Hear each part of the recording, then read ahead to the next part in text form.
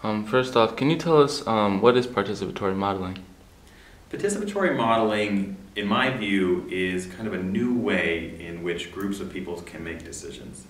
A lot of the problems that we face in society these days are complex and what we would call wicked problems, which means that there's not one clear solution.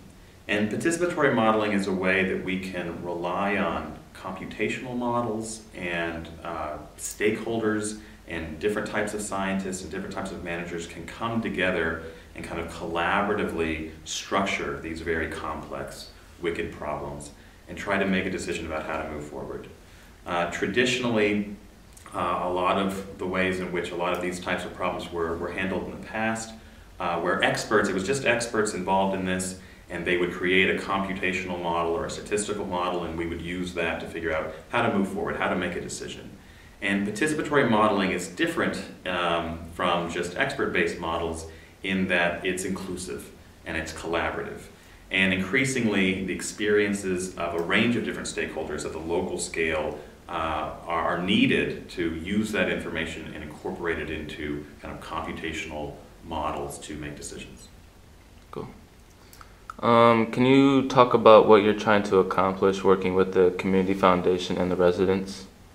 Yeah, in this particular project, we are trying to facilitate a dialogue and also understand the community's voice. When I say communities, I'm really talking about the residents' perspective as they deal with the Flint water crisis.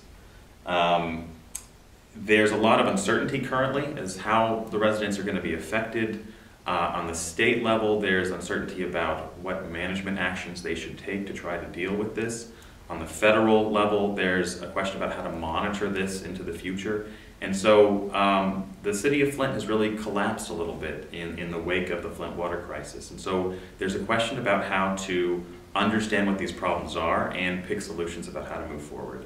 So the project that we've been running over the last several months is trying to capture that community perspective so that it can be communicated across all of the groups dealing with the Flint water crisis.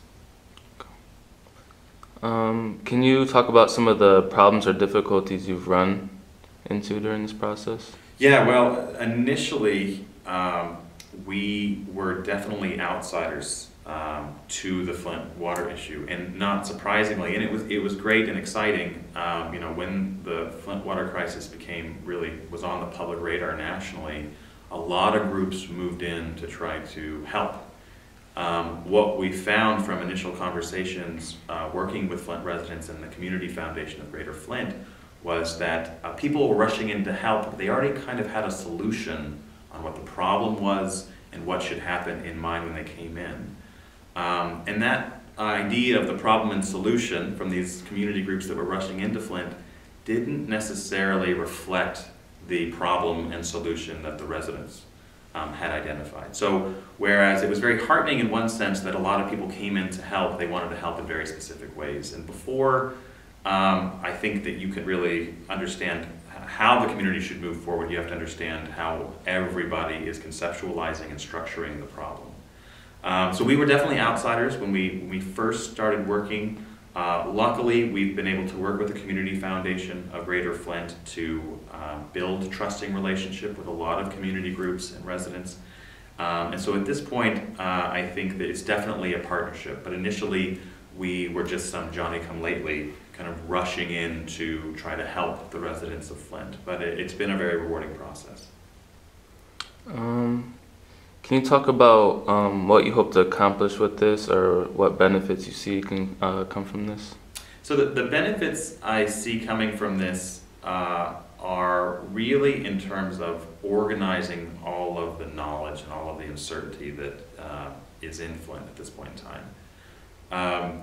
There's a question, it's a very complex issue, and how to deal with that issue is not necessarily straightforward. So participatory modeling in this particular context allows people to structure the nature of what's going on in Flint from the perspective of the Community Foundation and community groups, from the perspective of residents, from the perspective of the state, from the perspective of responders who are working in Flint.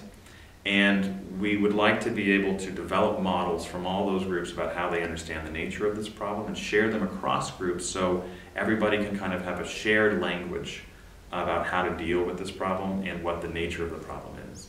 So hopefully by sharing those models, we can get a little bit of consensus about what the issues are and how to move forward as a community as the community rebuilds. And last, what do you think the potential of this, what is the potential of this method? The potential of this method is really about supporting collective action.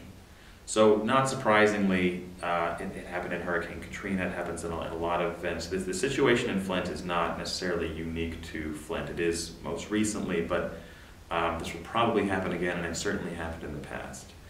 And what you have is some sort of natural or unnatural disaster, and you have factions break out that all have specific ways of understanding the problem and solution. And what we're trying to do with this project is break down those communication barriers between groups to better understand the nature of the problem and how to move forward.